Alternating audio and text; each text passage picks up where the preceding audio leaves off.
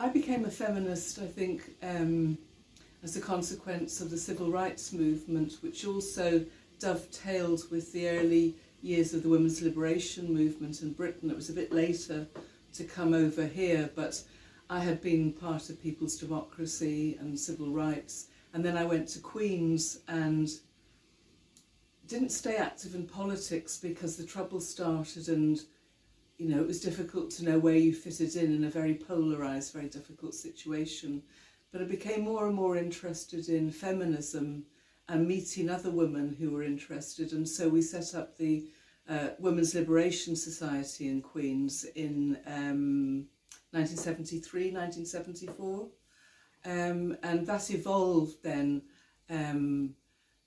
We then wanted to be outside of Queen's and became more and more specific about the kind of feminists that we were, and we were very much influenced by socialist feminism and women like Sheila Rowbotham, for me personally, as somebody interested in women and history. So in 1975, myself and a few others set up the Socialist Women's Group, which was a very serious body. We developed a manifesto and we had meetings mainly with left-wing groups to find out what programmes they had for women or what their analysis was of women's oppression.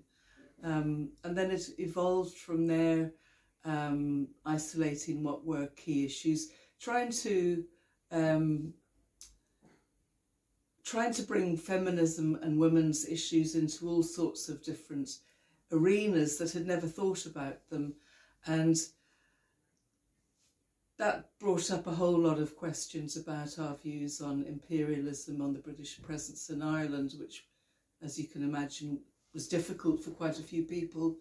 Some felt we were far too insular as a group and too focused on that, and we wanted to be wider, we wanted to attract more women. So finally there was a kind of split within the Socialist Women's Group, that some women went on to form Women Against Imperialism, and they worked very closely with the Armagh Women's Prisoner Solidarity campaign, with local women in communities in West Belfast.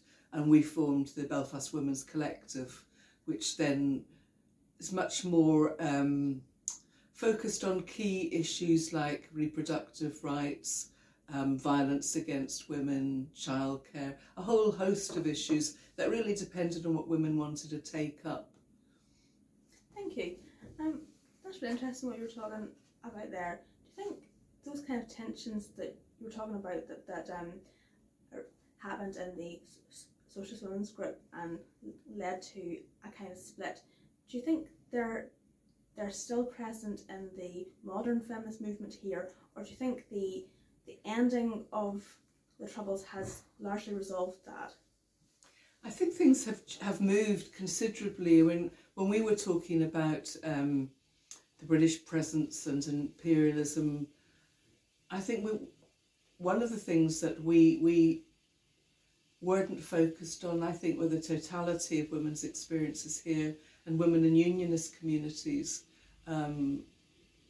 They were very much kind of isolated, I would say, from the women's movement, or that we were isolated from them, but there were very few points of reference. And I think partly because feminism was seen as kind of not synonymous with republicanism, but it was seen as something that was going against the status quo, and that did make unionist women wary of forming alliances.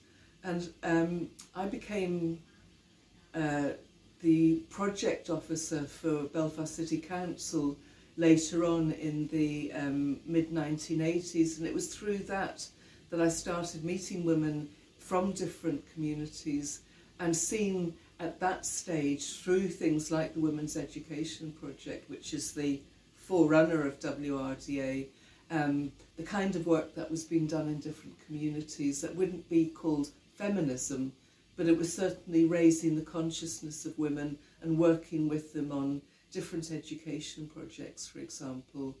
And so suddenly finding the commonality of experiences for women, working class women in different communities, started, I think, building a different layer of understanding of feminism. And I think I think took some of the polarisation out of it when people started to see what they had in common.